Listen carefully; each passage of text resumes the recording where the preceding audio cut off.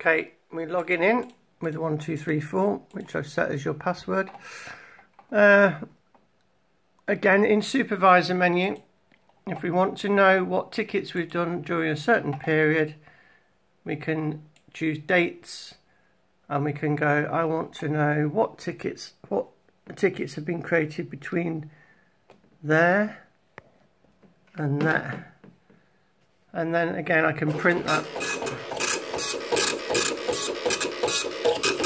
And it comes out, it says ticket audit.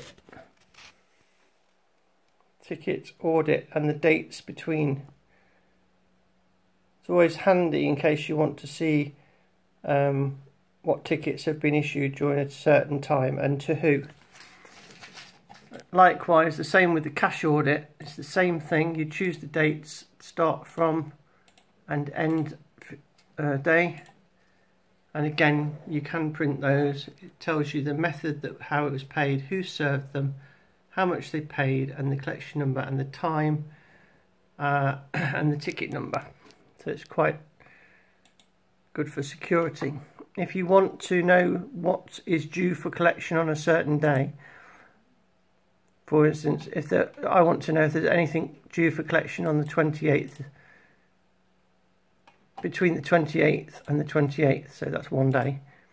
Oh, look, there's one item that you did as a test that is due for collection. That's handy if you want to, and you can print that. If you want to know what orders you have to get ready for that day, then you can print collections. Print work in will print the work that's in the shop waiting to be done. Return to till returns to till. Log back in.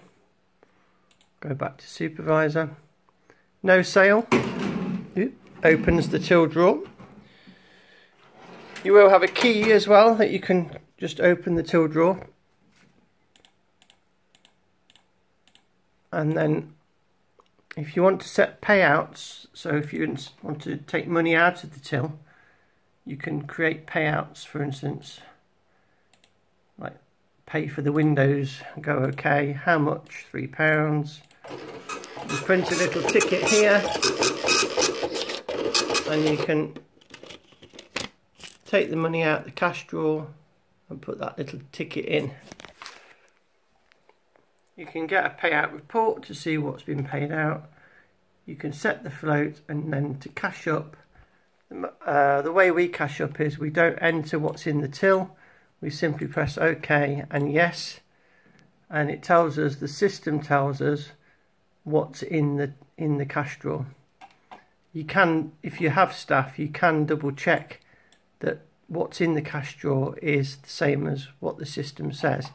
If it's got a minus sign here, for instance, that would indicate that there's not as much in the cash drawer as the system says, so therefore some money is missing. We don't do that because we run the shops ourselves, and we're not bothered about that. If you're really bothered, then fill this section in on the left. That's my till drawer just opening.